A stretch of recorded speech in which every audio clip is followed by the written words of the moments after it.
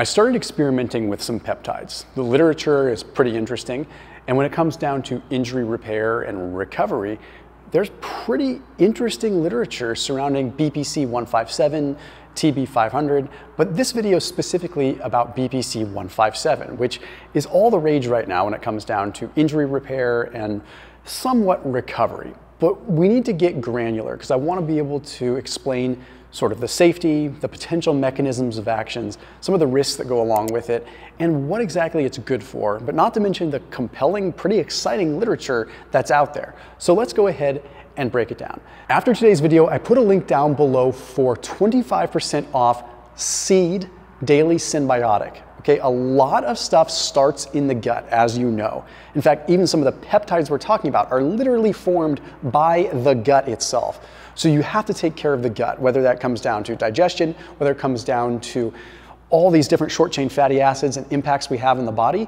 But when you look at most probiotics, they're just getting completely blasted by the hydrochloric acid in your gut.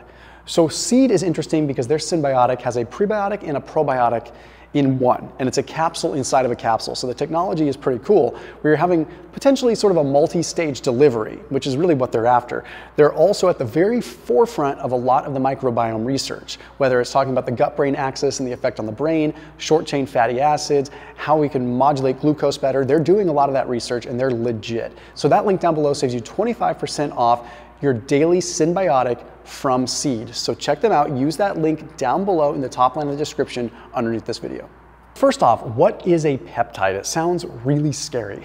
A peptide is just a chain or string of amino acids in different sequences. Okay, so they have a specific structure for cell receptors that can influence sort of the actions of cells. They can influence cell behavior. They can influence gene expression. Okay, so for example, insulin is a peptide, right? And if you take insulin orally, it does practically nothing, right? But insulin can save the life of someone that really needs it. Another one that's commonly known is like glucagon-like peptide 1, GLP-1, right? Ozempic, Wegovy, all these that are popular right now, these are peptides, okay? So they're strings of amino acids that have actions in the body, usually based upon cell receptors. So even though they sound ominous and scary, they're pretty basic, okay? They're like a non-steroidal form of recovery, sometimes performance enhancement. But in this case, with BPC-157, the focus is predominantly on injury repair. Now, personally, I beat the heck out of my body, so I've got issues with my labrum. I broke my scapula at one point, and I've got scar tissue, and I'm all hung up there. I've got L4, L5 ruptured discs, right? So I have to look at this stuff. So how does BPC-157 work? Well, it is a chain of 15 amino acids that is formed from protective proteins within the gut. Okay, so it is what is called cryoprotective. The main mechanisms in which BPC-157 works is it potentially increases growth hormone receptors in specific areas so that you can influence recovery, but more importantly, it increases the vasculature. Okay, it increases angiogenesis. So you get blood vessel formation to areas that potentially have poor vasculature, especially in those areas like the knees, maybe the Achilles, where you don't get as much blood flow. There's also potential anti-inflammatory mechanisms that are being investigated as well. But let's take a look at some of this literature and so we understand.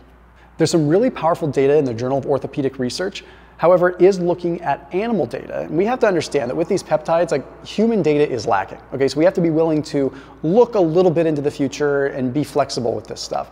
So with this particular study, they looked at rats where they completely detached the Achilles tendon from the calcaneal bone. So they completely detached it from the heel. They gave these rats BPC-157 alone, or they gave them BPC-157 along with another compound, or they gave them a placebo. They monitored them at 1 day, 4 days, 7 days, 10 days, 14 days, and 31 days. The results were pretty dang interesting. Immunohistochemically, they found that there was better, higher quality collagen formation. So what that means is that they're actually rebuilding this tendon and attaching it with better collagen integrity. Okay, now that's not it, right? They found more. They found that there were better biomechanics, there was better elasticity, they regained function significantly, and there was increased vasculature. It's all in the BPC groups.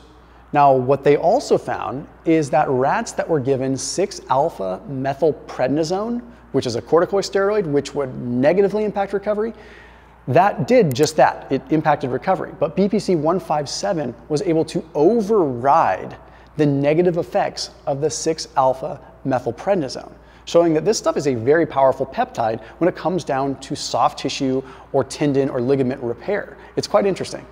But if you're watching this video, you might be interested in actual muscle repair. Well, there's some interesting data there as well. There's a study that was published in Medical Science Monitor that took a look at, again, rats that had an injured gastrocnemius, so calf, and they injured it through a pretty terrible way. They crushed it, right? So through a crushing mechanism. Okay, and what they did is they gave them BPC-157 injections or a cream in two different fashions. One group, they gave it daily for 14 days, and one group, they gave a large bolus of it right after the injury. Well, both groups actually had repair that was better than none at all, but the groups that had it consistently saw increased recovery time after time after time on each day they looked at it. What they found is that without BPC, the repair was pretty terrible. Okay, it was pretty darn slow. Things weren't really working, they weren't regaining function, and as expected, if they added 6-alpha methylprednisone, it made things worse, it aggravated it. But once again, the BPC-157 was able to override the 6-alpha methylprednisone, so it was able to outdo that and still help recovery. And then without the 6-alpha methylprednisone, the BPC-157 really made some serious grounds in repairing this muscle. Once again, it's in rats, but it's still fascinating. So how exactly is this working? What's going on in the body? Mainly, it seems to be the increase in blood flow and the formation of new blood vessels. This is called angiogenesis, and it's a huge part of recovery. It's also a huge potential risk with BPC-157. Okay, that's where we kind of have to look at this and understand where it could be, I don't know, where we should have some trepidation, right? And it's obviously something that you're going to talk to your doctor about. This is something that you're not just going to go out willy-nilly and get. You're going to talk to your doctor and you're going to look over the risks and you're going to understand this. There was a study that was published in the Journal of Molecular Medicine that took a look at both in vitro and in vivo, and they found that there were increases in vessel density and new vessel formation. So that's quite interesting. So that does seem to be the biggest piece of the puzzle. Like, again, you think about an area of your body where you might get an injury, where you have a restriction of blood flow. Getting new vasculature there is a big part of proper recovery. But then there's a newer proposed mechanism, and that has to do with growth hormone receptors. Now, BPC-157 doesn't increase growth hormone directly. That's not the action of that peptide. But there was an interesting paper that took a look at the Achilles of a rat, and they exposed this Achilles tendon to BPC-157 at different dosages and different lengths of time.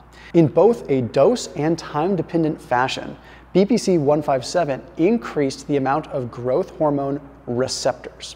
Okay, so what this means is that it created more docking sites for growth hormone. So then in this study, when they did add exogenous growth hormone, that growth hormone was able to occupy more sites. It's like, think of it like a harbor. You have more spots for a boat to come in, so then when you do have more boats come in, they're all able to dock and supplies are able to get off the ships easier and onto land because you've got more docks available. Now what they found with this is directly ended up increasing cell proliferation. This plays a role in how we recover, in our injury repair. Okay, we have to understand this. Now what you do need to see is that when you look at this entire picture and you have potential increases in growth hormone receptors, you have more angiogenesis, you have an increase in what is called VEGF, in this particular case, vascular endothelial growth factor receptor 2, okay, VEGF-R2. This is something that is going to trigger the formation of new blood vessels, but we have to be aware that when you have malignant tissues and even benign tissues that are abnormal growths, a lot of times they are blood flow hogs and they increase vasculature independently, right? So that's going to be a bad thing. When you have something like BPC-157 and you're increasing VEGF, that's problematic for something like that. So you want to make sure you really vet this out with your doctor and make sure you don't have something else going on. It's a very important piece. But there was an overall review in the journal Cell and Tissue Repair that kind of gave an overarching view of BPC-157. They showed in this review that BPC-157 has consistently shown prompt and positive tissue healing, showing that it shows very promising results. Then of course they note that human data is lacking, but this is a larger scale review. Human data is lacking, but it's so promising that more research needs to be done to really see it as a viable healing tool. Additionally, they've noted that there's promisingly low adverse reactions. There seems to be very little negative effect. Now, I am not a clinician, so I can't tell you how to use this stuff. You need to talk to your doctor with that. I'll put some links down below to recommended resources with this, and I'll continue to sort of share my experiences with it as my doctor is having me use it for just various injuries. So far, the results for me have been really, really amazing. So far, at the time of filming this video, we're talking a little over a week of usage, and I have mobility back in my shoulder that I didn't have a week ago. Again, anecdotal, so take it for what it's worth.